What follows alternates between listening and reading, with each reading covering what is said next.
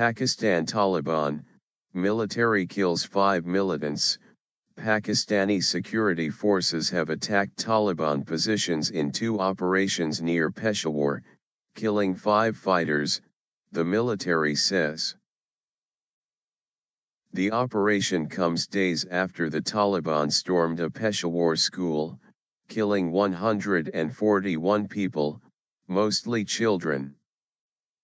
Pakistan is on alert, with security stepped up at prisons following the execution of jailed militants.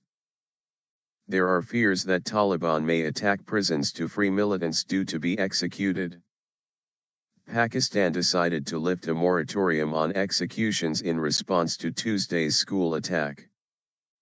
The first executions were carried out on Friday, among them a former soldier sentenced for attacking the army headquarters in 2009. Pakistan has announced it will execute more militant prisoners in the next few days.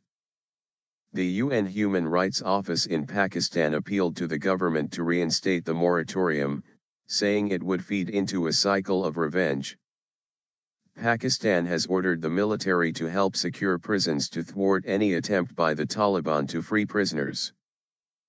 Following the Peshawar attack, the Pakistani military launched fresh offensives against the Taliban across the country. Dozens of insurgents are reported to have been killed. Officials also say they are aware of a plan by the Taliban to capture the children of army officers with a view to trading them for prisoners.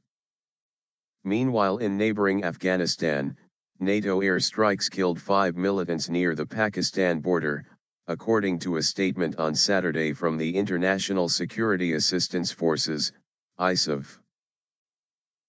It added that ISAF Commander Jen Campbell was invited to take part in high-level talks with Afghan President Ashraf Ghani and Pakistan's Army Chief Gen Raheel Sharif.